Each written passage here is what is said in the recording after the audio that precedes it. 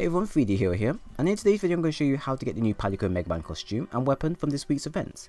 This event was just released and will be live till the April 26th, so you have plenty of time to get it before it disappears. So firstly, what you want to do is go to the quest board and then go to the events and look for the event called A Rush of Blood, which will put you up against 2 Odogarons, one small and one large. You'll face a small one first, but the big Odogaron will appear after a few minutes has passed. Now, what you need to do to defeat both of them to receive a Megaman ticket. You'll need a total of 5 so you can get the new armour and weapon in one go.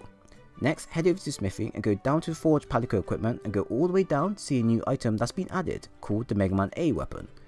Once you've got that, exit out and then go to the full armour set under the Forge Palico armour to create the full Megaman armour set. Also, once you've got this item, you also get a new pose and a new guild card that throws you back to the old Megaman days. And you also get a few titles as well, but I'm not sure if that's something you're actually interested in. But as a heads up, you cannot wear the armor set if you don't have the weapon equipped. So make sure you have the weapon equipped for your Palico for the armor set to go on as well. And that's it. That's how you get the armor set, and it's a nice throwback to the old days of playing the old Megaman games. And your armor set actually has some really good stats for your Palico, so I can really see it as being worthy in endgame content.